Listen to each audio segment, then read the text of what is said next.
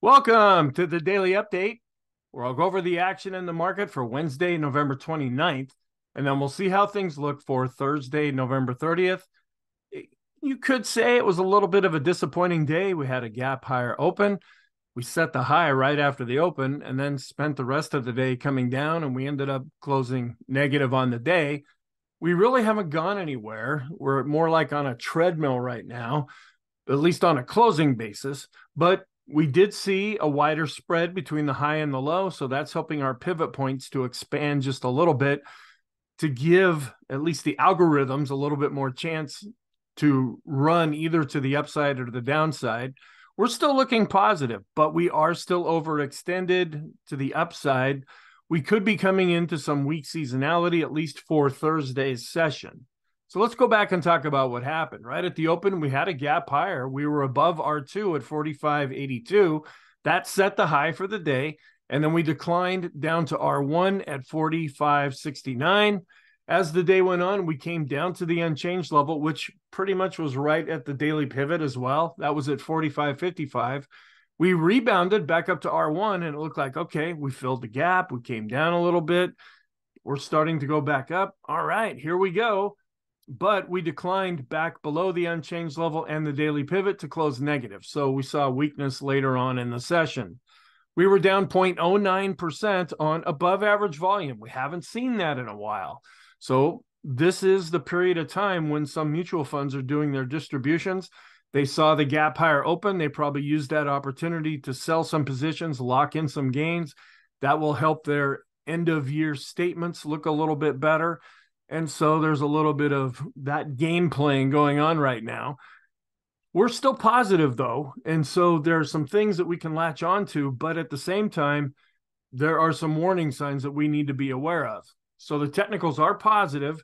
We're still dealing with inflation, interest rates, and growth concerns, and we're going to get some big influential reports in Thursday's session. We had one in Wednesday's session that seemed to be more market friendly. That's what helped the market gap higher. But Thursday and Friday, we're getting some big economic reports. We're also keeping an eye on what's going on in Israel. The mega caps underperformed. This is one of those sessions where the broader market actually did a better job in Wednesday's session than the big mega cap stocks did. There was pleasing information that came out of Germany, Spain, and Australia. So, okay, that kind of set a more positive tone. Richmond Fed President Barkin, who will be a voter in 2024, said that it's premature to talk about rate cuts and that he's not taking the possibility of further rate cuts off of the table. He thinks that inflation is likely to be more stubborn than desired. You could take that kind of as a negative statement. Oil ended up closing up at 77.84. Again, not really that influential right now in the market. On a short-term basis, our short-term ADX is starting to cross above 40. So that's looking a little extreme.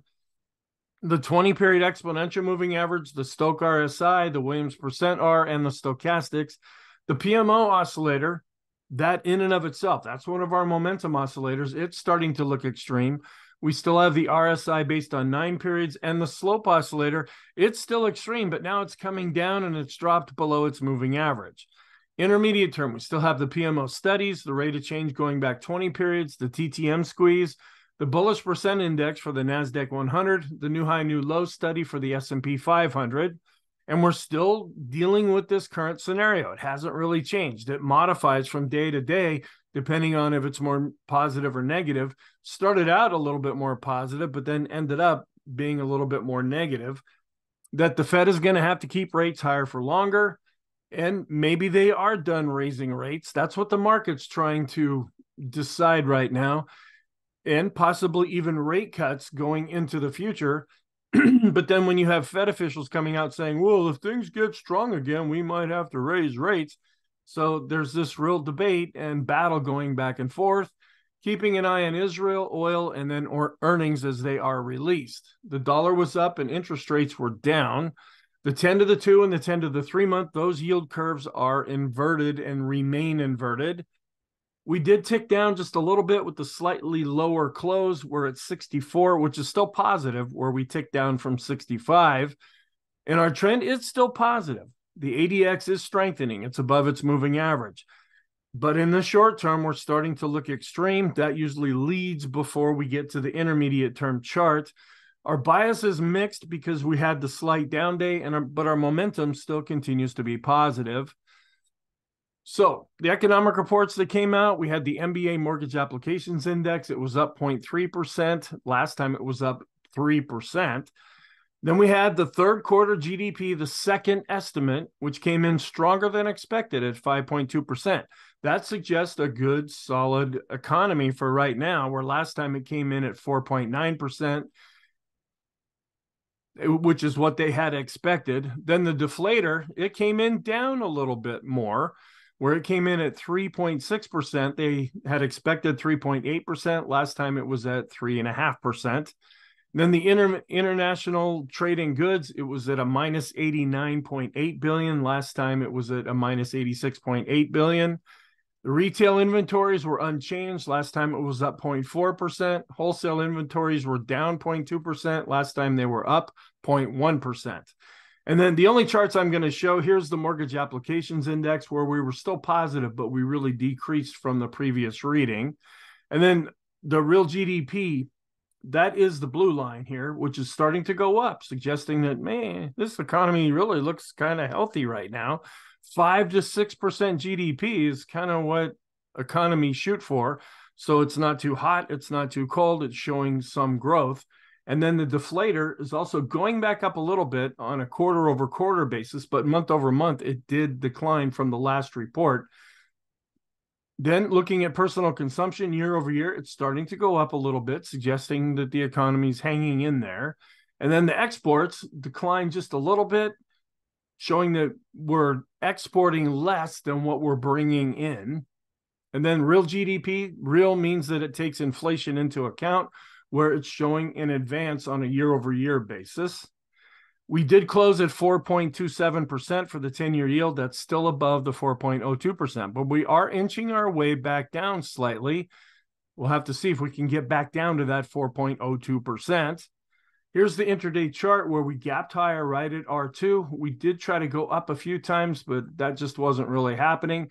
We ended up coming back down to R1. We tried to set a base here. Instead of going up higher, we came all the way down to the unchanged level, which was also the daily pivot.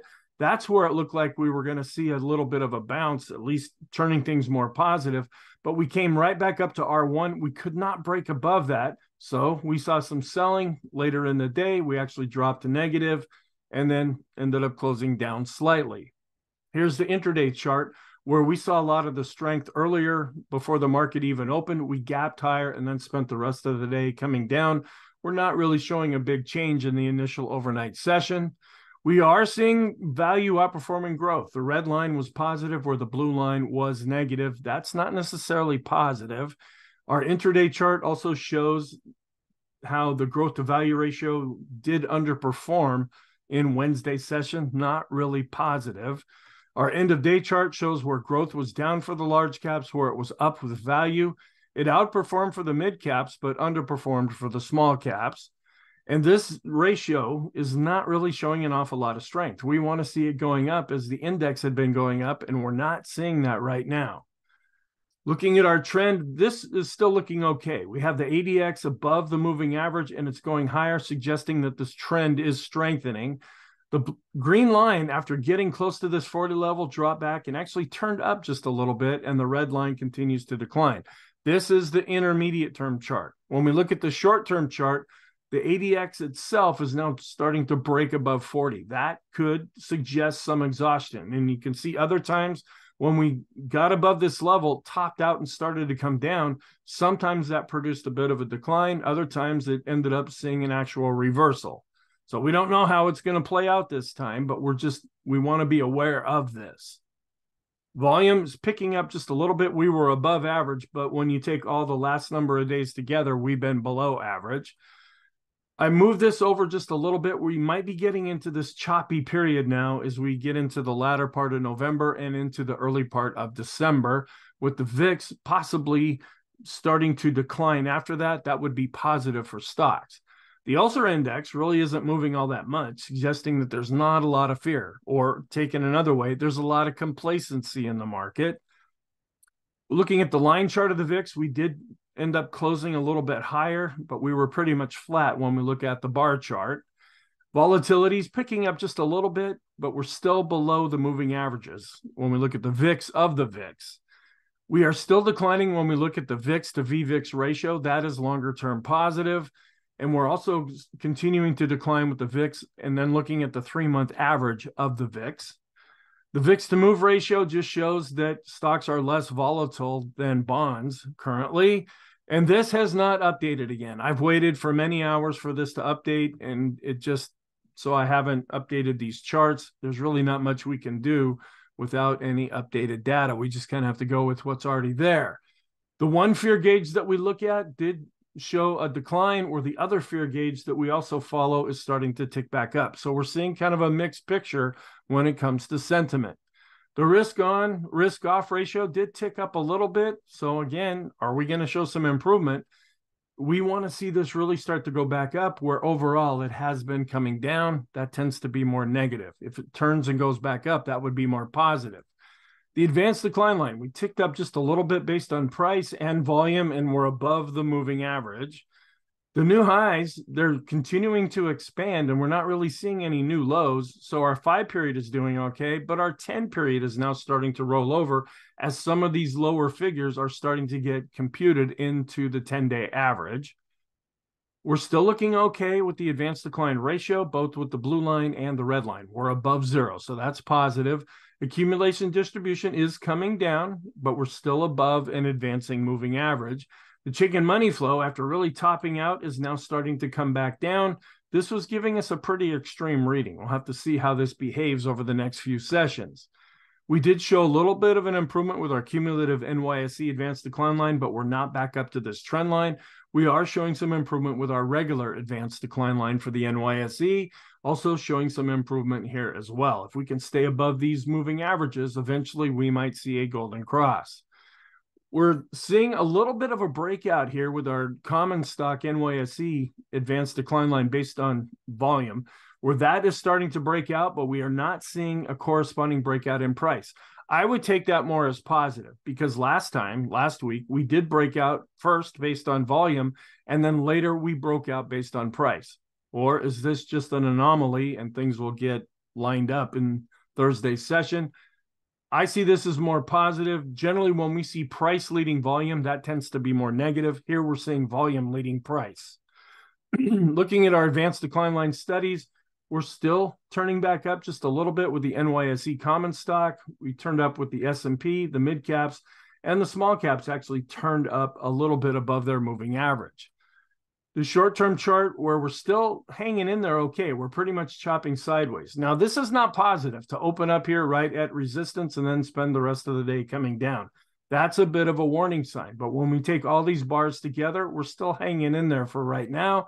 On the bottom, we finally saw an above average volume day, first one we've seen in quite a while. We're still just barely extreme positive with our 20-period exponential moving average.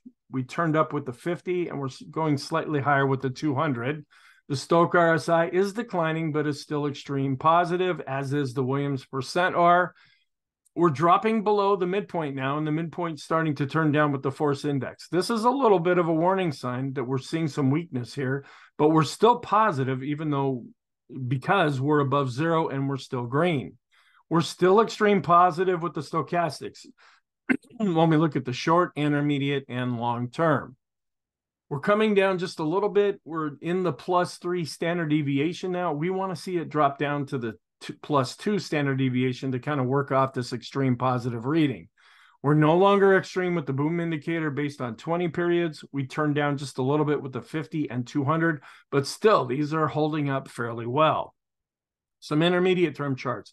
We continue to decline with the balance of power, but we're still above 0. The go-no-go system is still positive with the solid blue bars.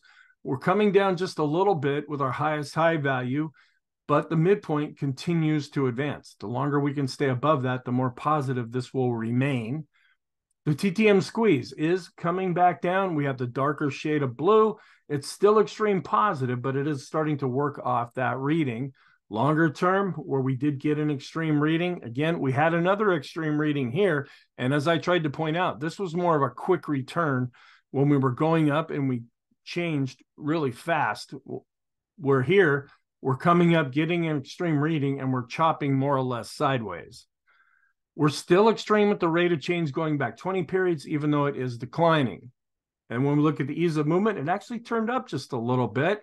So that's somewhat positive, and this is remaining positive. The Erin indicator showing a little bit of strength. We saw the green line go up, so that means buyers are in control. The red line is coming down. Sellers are not in control right now. That's why we're getting the positive result with the oscillator. We continue to go higher with the summation index based on price and volume. And the NYSE summation index based on price and volume are also continuing to advance. We're a little bit negative here with the Swenlin trading oscillator, but we turned up just a little bit based on volume. So we're seeing a bit of a discrepancy here. This is the PMO. We're starting to get up to this red line. Now we can go above this, but we just want to be aware when we go into this extreme positive territory that sometimes that will mark an extreme reading. We're continuing to go up based on price and volume. We're no longer extreme with the PMOs that are rising. We're turning down, but still extreme with the buy signals. We continue to be positive with the PMOs above zero. We continue to be neutral for the Elder's Impulse system on the S&P. We continue to be positive with the parabolic SAR. Here's the slope oscillator. After getting a really high reading, starting to come back down, dropping further below its moving average. The MACD rolling over, but it's still positive. Our oscillators, we're getting a little concerned about this slope oscillator. The TSI is starting to get extreme, rolling over just a little bit, but still positive with the MACD, the PMO, and the PPO is starting to roll over a bit, where we're still positive with the TRIX and KST. We're crossing above the extreme positive reading with the KST, and we're just about ready to cross over with the TRIX. So this is suggesting some extreme positive readings. The Sean trend meter did decline just a little bit below this red line, so it's no longer extreme. And we're still looking okay when we look at all of our different moving averages. And the bullish percent index, this is still hanging in there. It's still chopping a little bit higher. When we had that gap higher open, a lot of new point and figure buy signals were generated. And so this is suggesting that the strength in the S&P is still remaining. And we're crossing a bit above 50 again with our NYSE bullish percent index. That's still staying positive. And we're turning back up with the NASDAQ 100 bullish percent index. We almost came down to a sell signal and then saw some strength in Wednesday's session. We are declining with the Chaikin oscillator, but we're still above zero. The money flow is pretty much flat after giving us an extreme positive reading. The ultimate oscillator is declining, but still above 50. The vortex is flattening out with the green line a little bit. Maybe it's worked off some of that extreme condition, but we're still positive on this chart. The RSI 14 is now dropped below the extreme positive reading, where we're still extreme with the RSI 9. On balance volume is still above an advancing moving average. And we turned a bit up with our 200-day moving average study, and we were pretty much flat with the 50-period moving average study. The Kopik curve buy signal is now going away. This is starting to turn into a sell signal. And longer term, we were getting to kind of an extreme reading, so it's not surprising that it's rolling over. We'll have to see if we see other confirmation with our other indicators. Looking at the trend line, I tried to straighten out this line here. We're just battling and camping out right at about this previous high. Now, we're still looking okay if you take all of these bars together. But if you take Wednesday's bar to open and then get up high and then close down at the low, that's not very positive looking. So we could read this a couple of different ways. Our different charts, we're still looking okay on a trend basis. The Heikin Ashi is positive, the Kegi is positive, the Renko is positive, and the three-line break is positive. Then our longer-term chart, we're not seeing any real improvement yet with the Zohorchak method. We're just pretty much maybe 1 to 2 ticks away from generating a sell signal.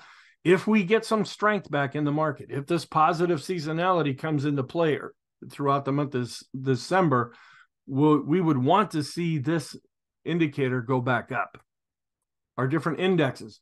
We were down with the S&P. We were actually up with the equal weight, but longer term, the equal weight is underperforming the S&P. We're actually declined just a little bit with our ratio between the S&P and the equal weight. And I would take that more as positive because as we've been seeing this really run up, that means the mega caps are participating. When we see this go down, that means the broader market is actually performing better. We were up with the Dow, but we were down with the transports. Again, something that's not really encouraging right now.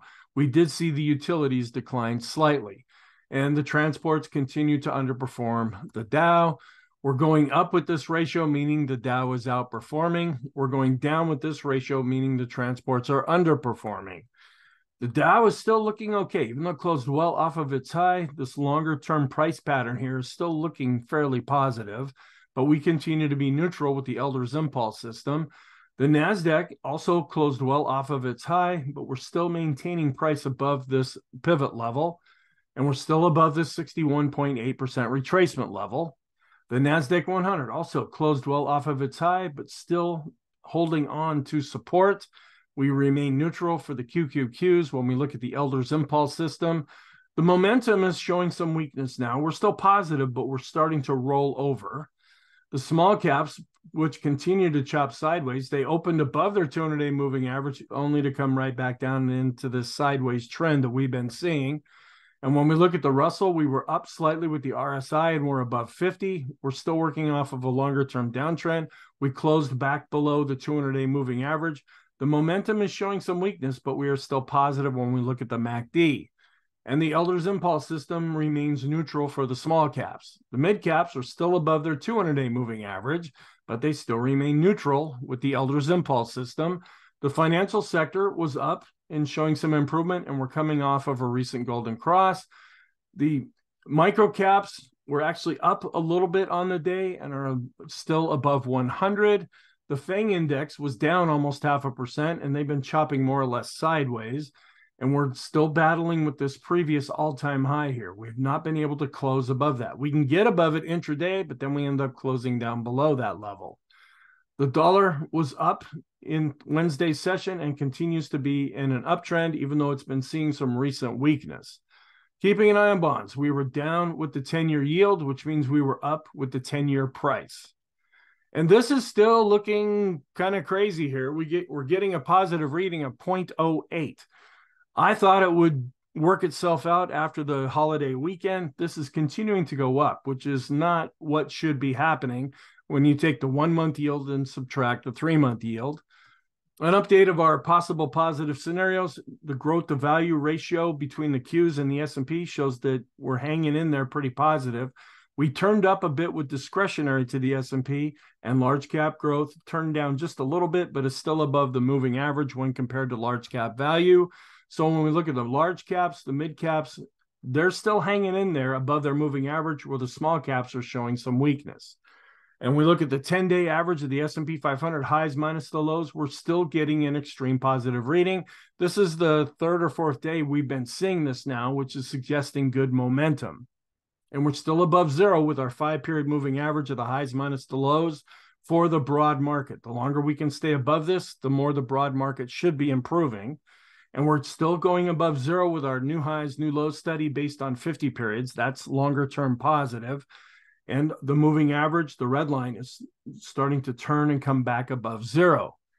This is another thing. We seem to have topped out with the 2-year yield and we're starting to come back down, but we're not really seeing all that much support given to the S&P while this has been happening. The S&P to utilities ratio, chopping around a little bit, but longer term continues to be going up. Even though the utilities were down, we didn't see the S&P show a real advance, at least by the close. The ratio between the staples and the S&P declined slightly. Longer term, we're also declining, which could be positive for the S&P. We did decline just a little bit with our 19-day exponential moving average of the advanced decline ratio. It's coming down after getting an extreme positive reading based on price. Also declined slightly based on volume. And then this will be the last month or day of the month until I get the next chart here from Tom Bowley's research, where we tend to be positive as we finish out November. So what's our outlook for Thursday? Still dealing with earnings, still dealing with geopolitical events. We're still positive, but we are maintaining an overbought condition right now with the possibility of some weakness starting to develop. We'll get the weekly jobless claims, personal income and spending, PCE prices, that's a big one, the Chicago PMI, and then pending home sales, and then all of the different geopolitical events that are occurring. Here's the calendar showing on Friday, we're going to get ISM manufacturing. For November 30th, we're kind of across the board here with the Stock Traders Almanac statistics. We're neutral to positive with the Dow. We're flat out negative with the S&P, and we're neutral to negative with the NASDAQ. And we'll be on the 21st trading day of the month, which will be the last trading day, where during a pre-election year, we're pretty much flat. When you take all the years together, we tend to be more positive. And then here's just December, just to give you kind of a preview. It looks like we're kind of flat through the early part of December. When we start to see more strength is when we come into the latter part of the month. The pre-election year cycle, we're coming at the end of November, now into the early part of December. That seems to be pretty much flat. We're coming in here where we kind of chop around to pretty much sideways when you look at the 1990 to 2022 average return. But here we see more positive seasonality as we finish out the month of November. We might see some weakness, and then going forward into December, things tend to be more positive. We also see kind of that same thing when we look at election versus non-election years. The Carson research does suggest that we might see some weakness for the first part of December before things turn back more positive. Here's another chart that I started including after the weekend, where we see a little bit of a dip right at the end of November. Then we see some strength. And then after the first part of December, that's when we see a little bit of a notch down before we see more positive seasonality. Looking at the NASDAQ with the Stock Traders Almanac statistics, where this looks more positive, and the S&P tends to look more positive. So you see, we're getting different kinds of results when we look at these charts. That's why my personal opinion is to get as many charts to you as I can to show you a lot of different variables. Some may think that's overdoing it. I like to take as much information as possible to evaluate things. So our scenarios, we're not going with the down one yet, even though weakness may be developing, even though we might have a weak seasonal day, but our charts are still positive. And so that's the side that we're leaning towards. We're not going with the sideways trend because even though the short-term ADX is getting extreme, that's still suggesting that there is a trend.